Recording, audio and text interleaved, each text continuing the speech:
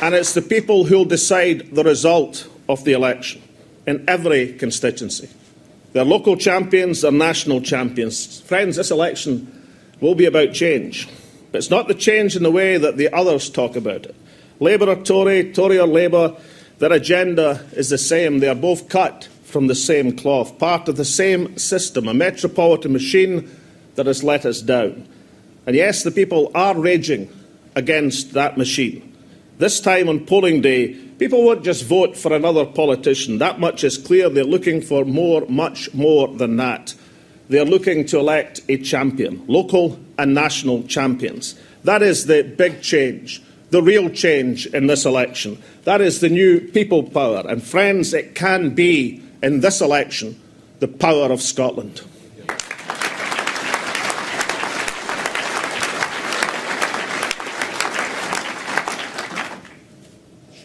There is a film on release at the moment, and Alice Matt Lucas plays the characters Tweedledum and Tweedledee.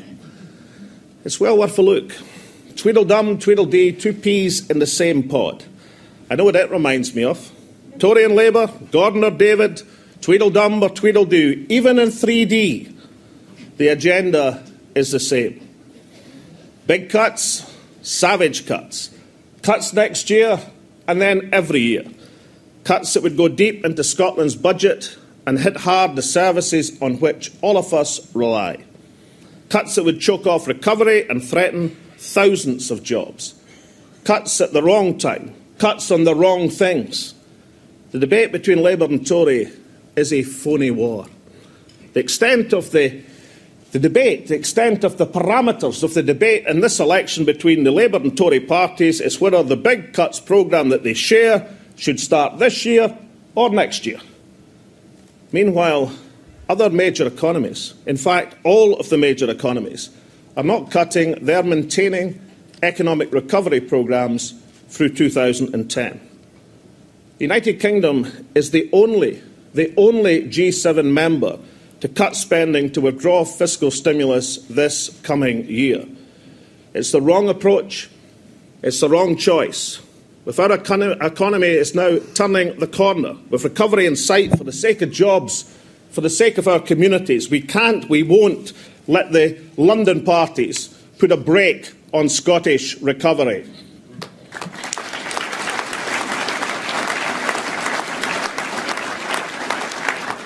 Friends, the recent death of Michael Foot, like Billy Wolfe, another politician of principle and passion, brought to mind, to me, one of Michael Foot's most memorable speeches.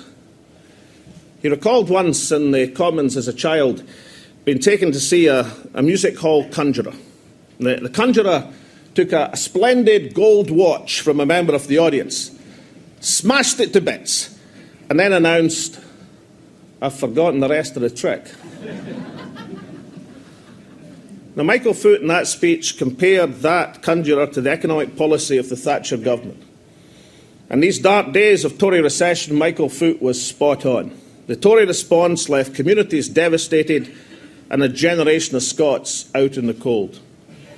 Today, it is both Tory and Labour who've forgotten the rest of the trick, and they've forgotten the lessons of the past.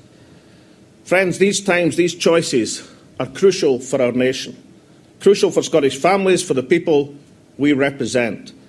For the sake of jobs, for the sake of these communities, stimulus must be followed through. We can't let Labour or Tory stop Scottish recovery, because the decisions taken today will affect the prosperity of tomorrow. Earlier this week, I had the privilege of announcing the latest Crown Estate's round of offshore renewable energy leases. Friends, these leases were for the Pentland Firth, the Saudi Arabia of marine renewables. Are first in the world. We are first in the world. We lead the world for tidal and wave power. And in these 10 projects alone, there is the potential to generate 1.2 gigawatts of power, enough to power 700,000 homes across Scotland. And that's only the beginning of this adventure. The prize and offer to Scotland is enormous. The economic potential in jobs and exports and expertise of all our marine renewables is as great as North Sea oil and gas. And therefore, I'm delighted to announce today the Scottish Government is setting up a new £12 million marine renewable fund, a fund to support the development and deployment of technologies that will turn Scotland's vast green energy potential into tens of thousands of green energy jobs and billions of green energy wealth. It's a case, delegates of the Scottish National Party, investing in Scotland's success and Scotland's future.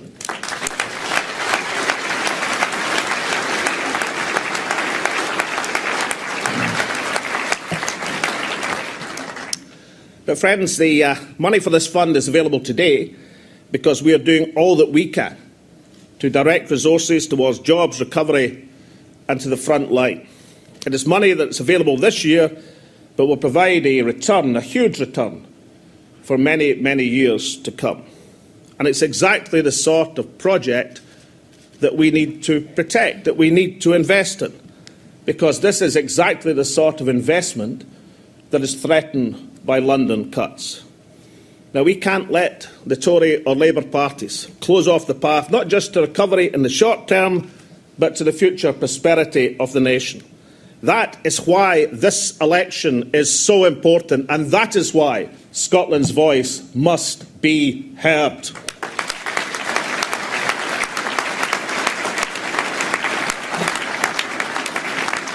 And just as we must stop the London parties preventing investment in the industries of the future, so we mustn't let their cuts smash what is precious in public services, destroy what all of us hold dear.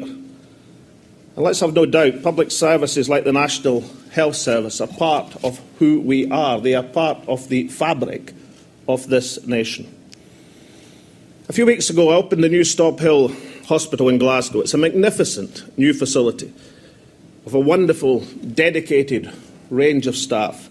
It is a jewel in the crown of Scotland's National Health Service. And that's just not my view. That was, when I was there, I met John Morrison. John Morrison is 97 years young. He was a miner at Auchengeich Colliery. He was actually part of the rescue effort when tragedy struck that mine and that community half a century ago. John went down the pit at 13. He had a trial for heart bit Lothian at 17. He went to university in his 70s. So John has seen a bit of life. And he's a big fan of Nicola's, incidentally. So, Peter, you better watch out. And John Morrison said to me that what all of us, what every generation and the new generation has to understand is the importance of having an outstanding health service. He was pointing out for almost half of his life that wasn't the position. And delegates, we have an outstanding National Health Service in Scotland.